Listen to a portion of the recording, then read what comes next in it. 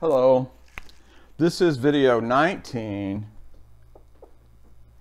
the unexpected unintentional video. I was going to do a demo of our digital logic simulator program using the majority function, and I thought, you know what, they understand that one so well, I'll just let them do that one. So that will be your lab assignment. This is an alternative. This is a different function, Boolean function, digital logic function of 3 variables, still A, B, and C. And for lack of any creativity, I call it example 2, where the majority was example 1.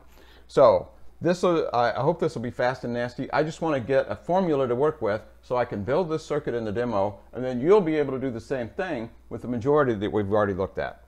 Okay, example 2 equals, and we're looking for the ones. There's one of the ones. Not A, not B, C.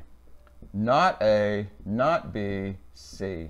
And then, how else could we get a 1? Well, we get a 1 right here. Not A, B, not C. Not A, B, not C. Or, here's another one. A, not B, not C. A, not B, not C. Oops. Can't talk and write at the same time.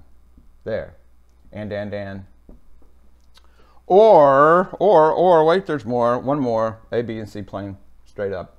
A and B and C. Okay?